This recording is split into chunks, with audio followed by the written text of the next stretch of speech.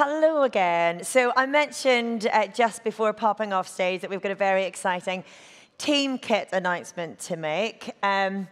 Yeah, we've got it coming up now. It's not just one team, but two for 2019. Very exciting. And first up on stage, I want to welcome two very special riders who between them have a Milan-San Remo, a Paris-Roubaix, a veteran of 15 Grand Tours and 36 Classics.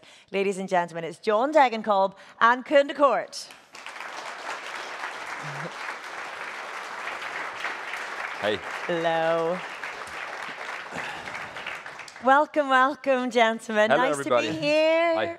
Nice to be here again. Yeah, very nice. Yeah. Yeah. John, I want to chat to you first of all, because, I mean, it won't need any introducing, I wouldn't think, to anybody in this particular audience, but you did provide one of, I mean, I was going to say one of the standout moments of 2018 racing, but it's one of my standout moments of the last couple of years of racing, and a stage win that I think encapsulates everything that is beautiful about cycling, really. Talk us through stage 9 of the Tour de France this year. Yeah, it's nice that you say this. I mean, I really appreciate this, and it was yeah, a really intense moment, intense time also afterwards. It changed a lot again, and I was fighting through like a really hard time. Yeah, and this day released all the pressure. Crossing that line, winning that stage was something fantastic. I mean, it's really hard to find the right words for this, to express all these emotions. I mean, you could see in the interview afterwards that I was just like, I was just done. Didn't know what to say. Not to presume, I shouldn't really presume knowledge, I guess, but John obviously had a terrible crash in training in 2016, and along with a number of teammates. It was horrific, and everyone was incredibly worried.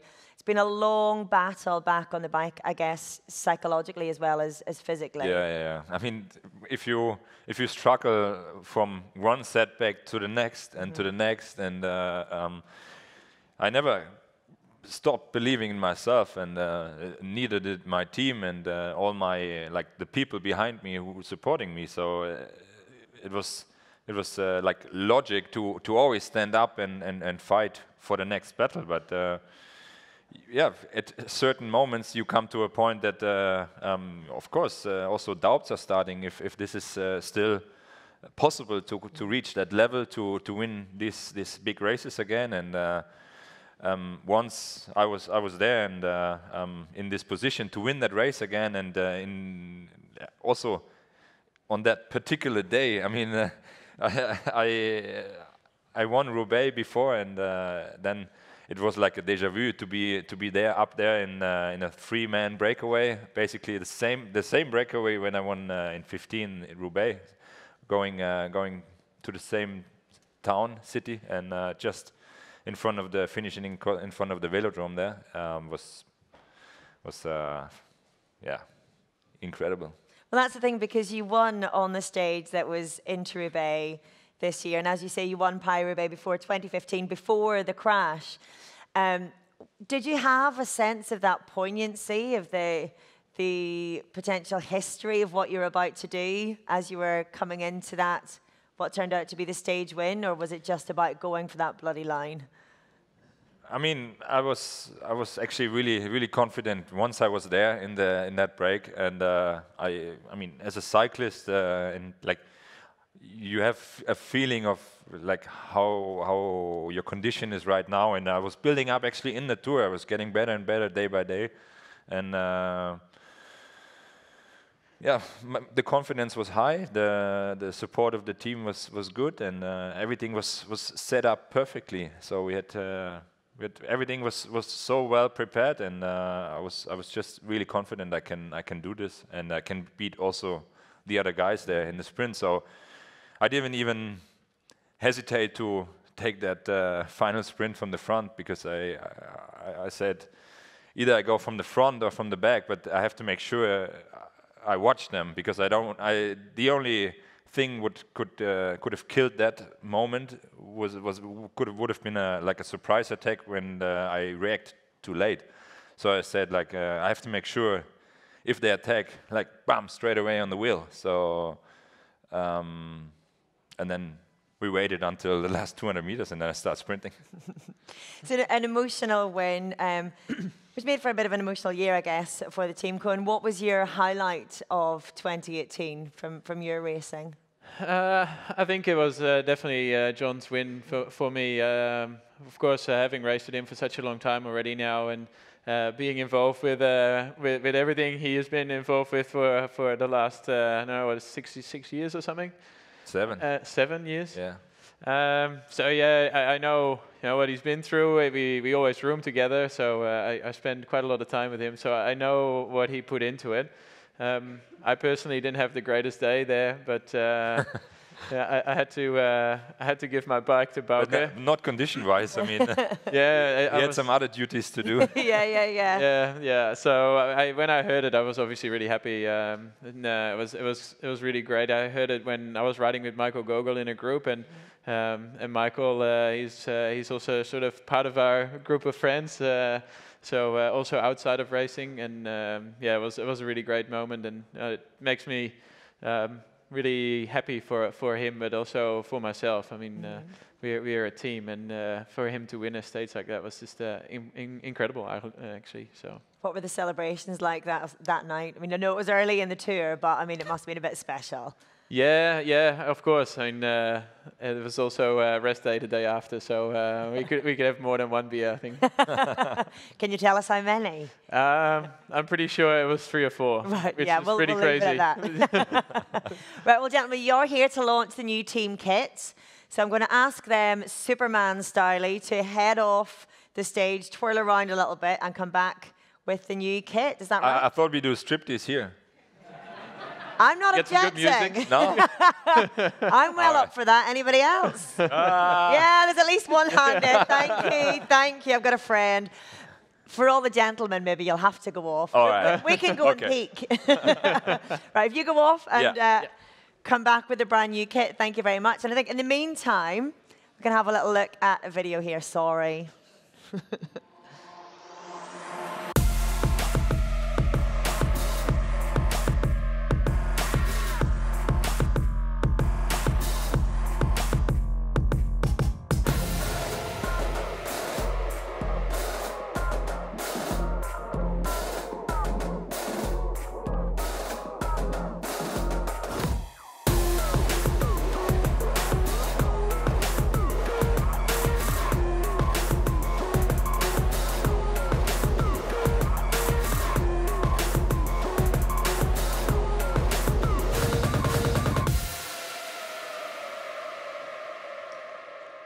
So there we have it. The question is, these boys quick on their bikes. How quick are they with disrobing? Any sign of them?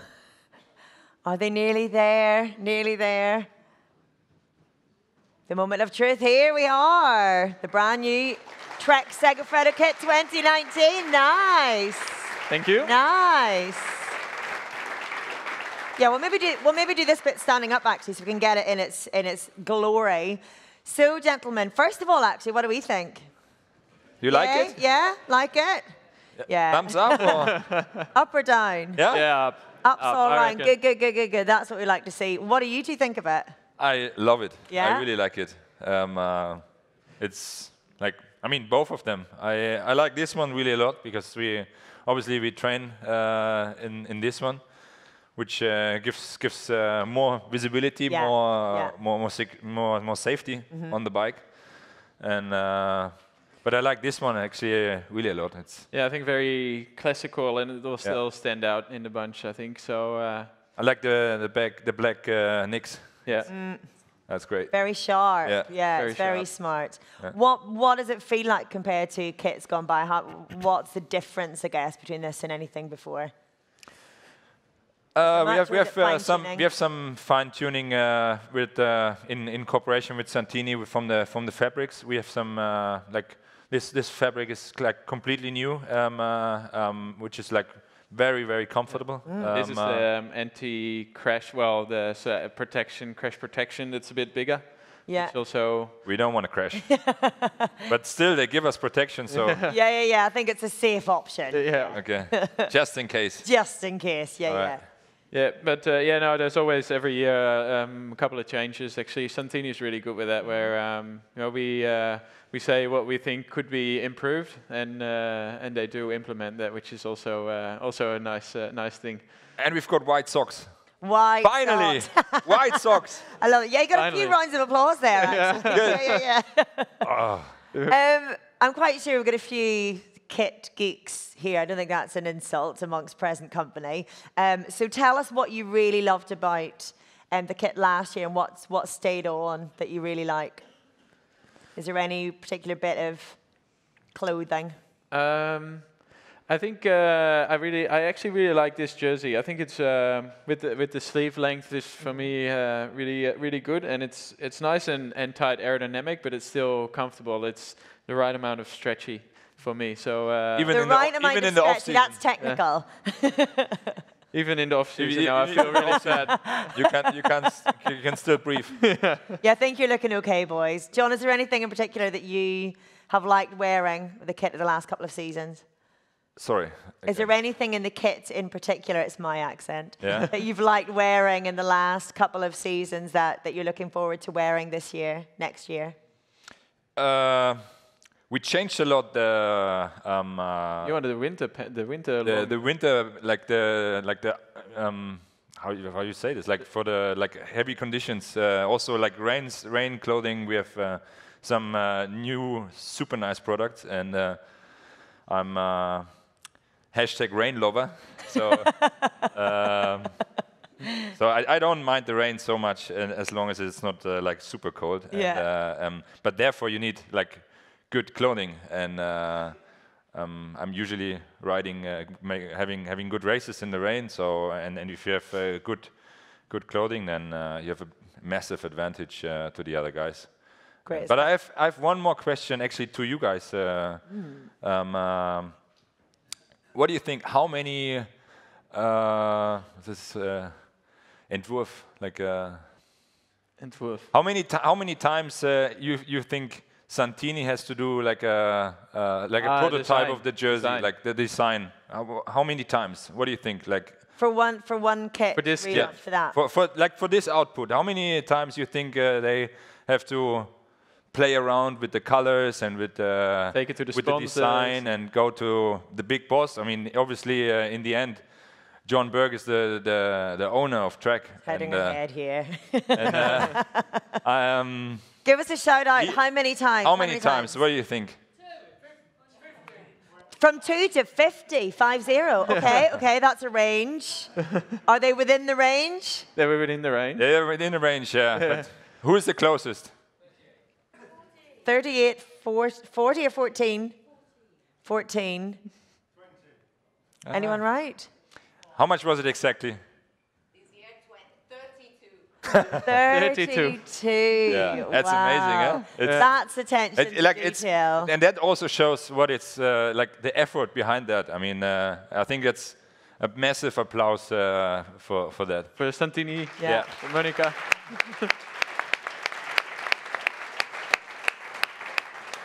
Lovely. Well, I'll ask you both to sit down. You've had a good look at that now. And I'm going to ask about your goals for 2019 in this wonderful kit. What will we see you aiming for in the year ahead?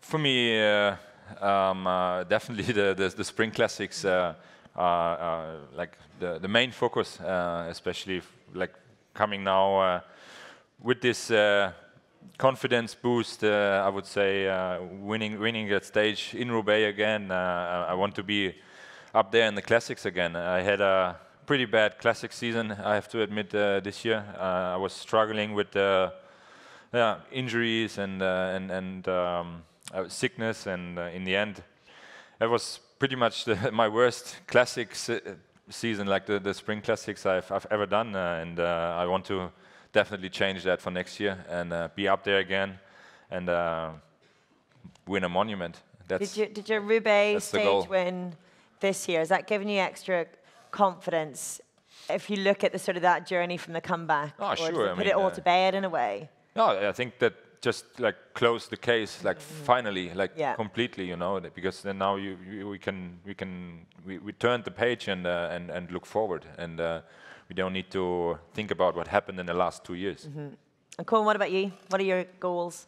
I'm really looking forward to doing Tour Down Under. I spent my off season in Australia. My wife's Australian. Yeah. So when I race there, there's always a lot of friends and family of my wife coming to watch. So it feels like a home race. And now racing with Richie Port on the team is going to be really exciting. He's obviously come close to winning a few times, or won a lot of stages there. So hopefully he can do well there.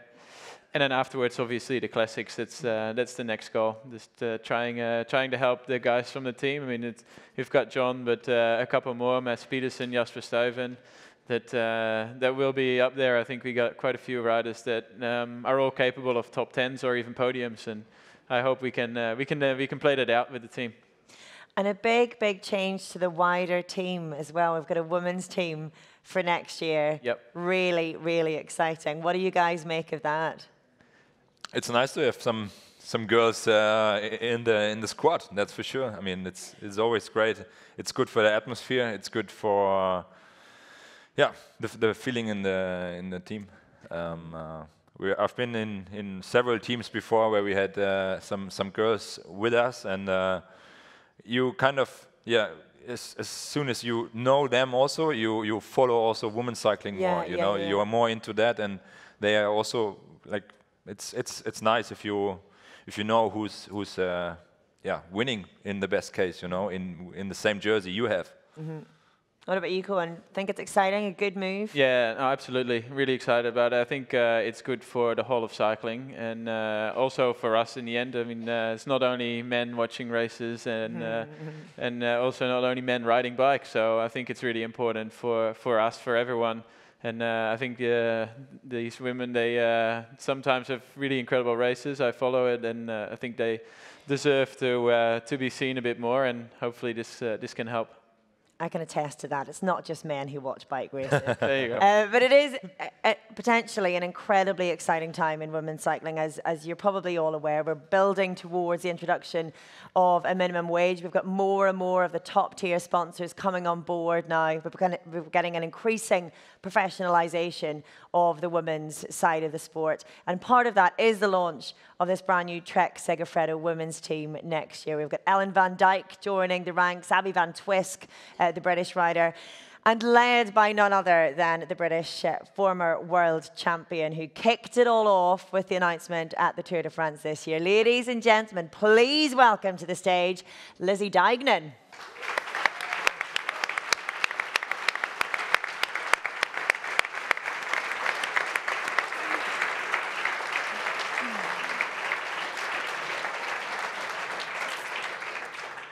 Lizzie, congratulations. I haven't seen you since. Amazing. I don't want to know how you look like that. What, 5 weeks after giving birth?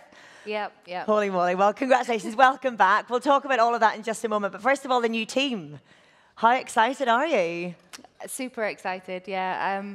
I've been with the same team now for 5 years, and I needed a change, but you don't want to change for the sake of it. You want to change and improve, and I've definitely done that, even though I've not even been with the team yet. Just the infrastructure and the planning and everybody behind the scenes has really been inspiring and exciting so far. How much of a change do you think it's going to be? And it's an impossible question to answer, I guess, when you don't know yet. But going from Boels Dolmans, the dominant team really in women's cycling, but a team that very admirably is standalone. It doesn't have a men's branch to it. And going from that to something like the Trek-Segafredo setup, it will be quite different. Or will it, I guess, will it? I mean, it'll be different, that we'll be sharing the same training camps and the same infrastructure and staff, which is good because we don't need the same budget as the men's team. We can just kind of tap into their resources, which is really useful. And yeah, hopefully, you know, we give them a bit of competition. It's about time. Who's going to win more, the men's or the women's team? Oh, the women's team. Oh, yeah, gotta be. Who are you excited about riding with? Oh, everybody. Yeah, I'm really excited about working with Elisa Longo-Borghini. she's the kind of rider that I can bounce off in the classics. You know, us two in the final of a race could be quite an exciting combination. Excellent. Well, I'm going to ask Lizzie now to do a Superwoman and go off stage and spin around and come back on again. We'll say goodbye to gentlemen for now, and we're going to watch a little video as well. Thank you very much, gentlemen. Thank you. Thank you.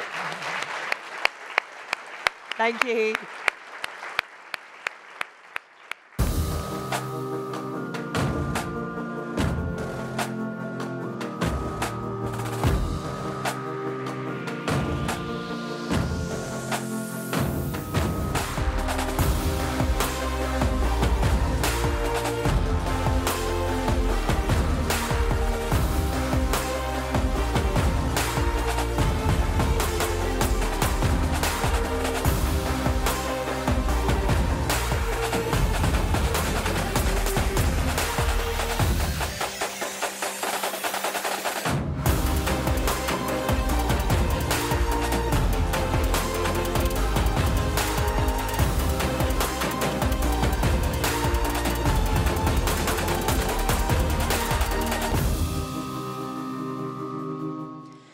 Now, I'm not just saying that because Santini are here, but that looks pretty sharp. And look at this, back already.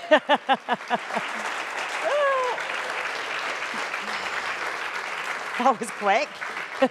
Oh, it's a bit tight. I think you can be forgiven for that, Lizzie. Looks amazing, I have to say. Do you like it? Yeah, I love it. Really. Yeah. What do you like about it? Well, I'm really happy it's blue. I've got blue eyes, and you never liked the orange, did you? Not the biggest fan of orange, but yeah, I just think it's different. It stands out. It's really nice, actually, and distinct from the men's kit as well. Yeah, there's some small similarities, which I think is important because we're kind of all part of the same team, really. But yeah, I'm really happy with it. And you like your attention to detail. So what are the details about this kit that makes it different from what you've worn before? Just the fact that there's design all the way through it, because often, sponsor-led things are quite just all about the branding, whereas I think they've managed to get branding as well as design on this jersey, which is quite nice. And you've got a long-standing collaboration now with Santini. You've launched your own Santini range as well. Talk me through that, how it's come about and what your philosophy behind that was. Well, I was already working with Santini when I was riding for Bowles Dolmans, and was very happy with the kit, with the performance and the comfort of it. And they approached me and said, we'd love to do a personal collection with you, which for me was super exciting because, again, you're always kind of told what you have to wear as a professional athlete, and to get the chance to choose what I was going to wear and have an input in the design was really exciting. Was it as much fun as you thought it would be, having that kind of control over what your designs were going to be? Yeah, very much so. I mean, it's kind of a long process in fashion. So this, the jerseys that are out now have been around a while, so I'm kind of just excited to get to wear them finally. It's all been a bit top secret, so looking forward to wearing it. I have to say, it's such a relief because, I mean, I only came to cycling later in life, and even then, for women, the range, we're talking only about 10, 12 years ago, was so limited. If you didn't want to wear pink, there wasn't much of an alternative. So it is brilliant, I think, to see so many new kits on the market. It's a good sign of where we are, really, isn't it? Yeah, definitely, that there's customers out there that want it. There's a wide range of women now riding bikes, from their shapes and size to the experience that they have and the expectation they have from their clothing. So I think we've managed it with this collection, definitely. Do you do a maternity range? No, but if you go up a couple of sizes, you'll be all right. I was going to ask how you managed it, actually, yeah. So you probably know that Lizzie has just given birth to her first child, beautifully named Orla. So congratulations to both of you. Thank you. How's motherhood? How's it going so far? Yeah, it's full on. Doesn't stop, does it? No. I mean, she's incredible. We've been very lucky. She's 5.5 weeks old and she's been on seven flights already. So she's well travelled. But we're flying back to France tomorrow, and we'll settle her into a routine. Fingers crossed. But and that's your first time going back, is it? Yeah. We had the baby up in Yorkshire, close to my family. So we're excited, really, to kind of get home and get settled now. Is motherhood what you expected so far? Or did you have expectations?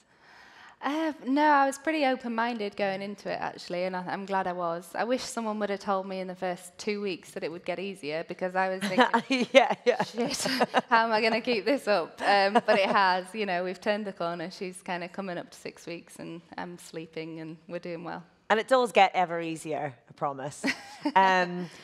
Has it, I mean, it's probably too soon to say, really, because you're in new motherhood mode, but do you think it will have changed or nuanced in any way your racing philosophy or your ambition, or does it change any of that, do you think? Yeah, absolutely. Already I know that, yeah. I'd done it since I was 15 years old to a very high level, and I'd achieved a lot of things, everything that I'd wanted to achieve apart from Olympic gold, and I was getting a bit stale and a bit kind of just going through the motions, and you need to be passionate and you need to be excited to get out on your bike, and now I know that I've got 2 years left of this career and I want to make the most of it, and every minute that I'm away from Rouleur, I'll make count, you know, so I'm pretty excited about training again. So that's really interesting, because I think a lot of people assume that it will dull your ambition, but I mean, I had the same experience when I had my first child. I thought, I've got to make every moment away from my baby count, because otherwise what's the point in it? So do you think it will help sharpen that a little bit then? Yeah, completely, yeah.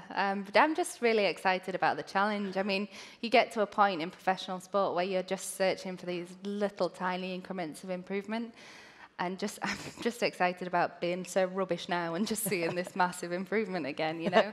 The challenge is exciting. I'm not daunted by it. You know, it's going to be, a different challenge, but I need that. I wouldn't ask this question ordinarily, because it would feel like putting pressure on, but I'm sure you've thought about it a lot anyway. What's the plan for when you're getting back on your bike, and how are you going to phase in the training? So I'd like to be back training next week.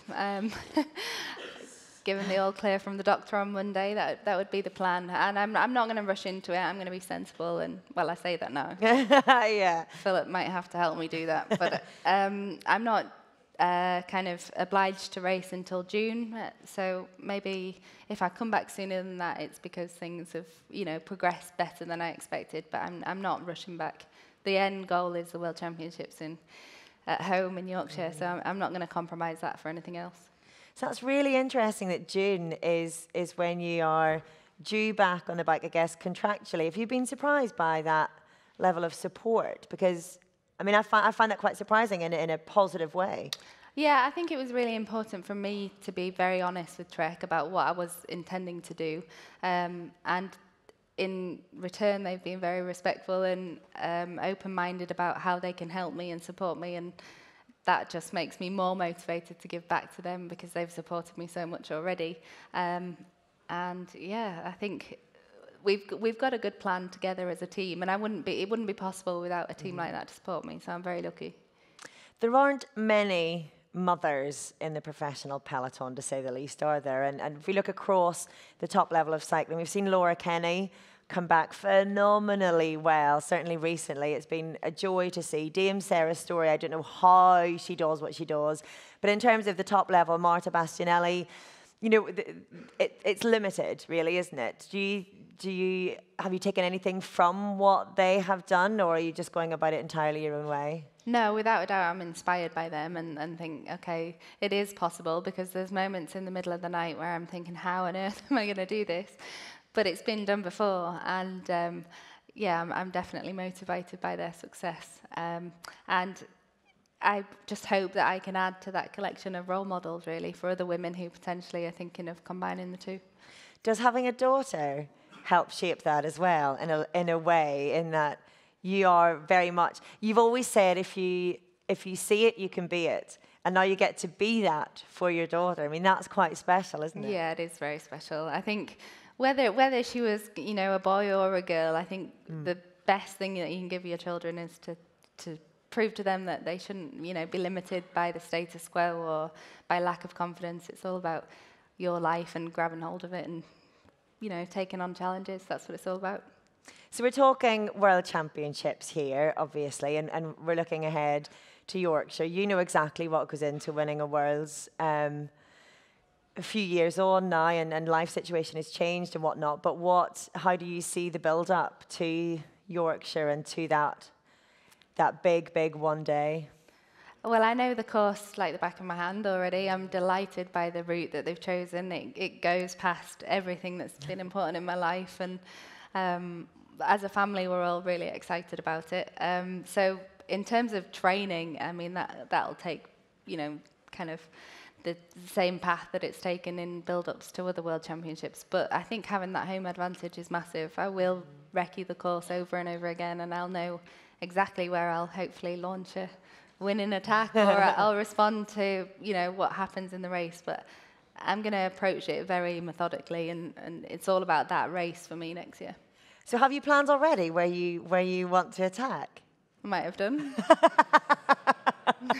Oh, interesting.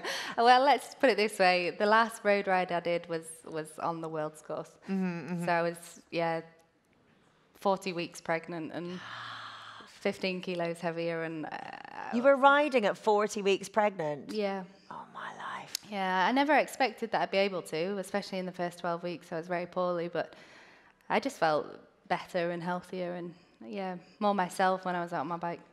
I'm going to woman up and stop complaining. At least you know that when it comes to next year, you'll be a lot faster than the last time you rode it anyway. Well, exactly. That's what the thought process was. I thought the next time I do this, it's going to be easier. And the thing is as well, what I'm always blown away by when it comes to racing in the UK in general, but women's racing in particular, is the sheer number of people on the side of the road and the sheer volume of that support. And I guess you will also have that advantage of being at a stage in your career where you've experienced that so many times before. You've had a home Olympics. You've dealt with that pressure several times now. So that's not something I would imagine that's going to be a distraction in any way. That can only help, really, can't it? Yeah, I'm very lucky that pressure is something I need. Like, I'm one of those people that performs on the big days.